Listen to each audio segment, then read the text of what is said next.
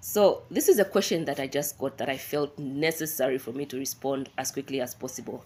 Let's read it together. So it says, so once you receive the coupon interest on your bond, is it possible to reinvest it in the same 10-year bond, or you need to set up another account? Also, I'm in my early 20s. How can I connect with you? Okay.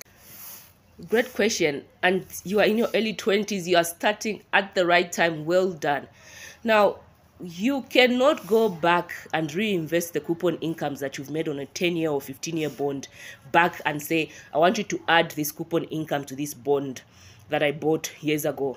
No.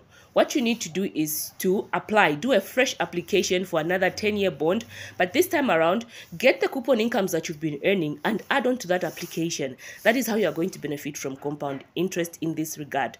As to whether you need another CSD account, you don't. You only need one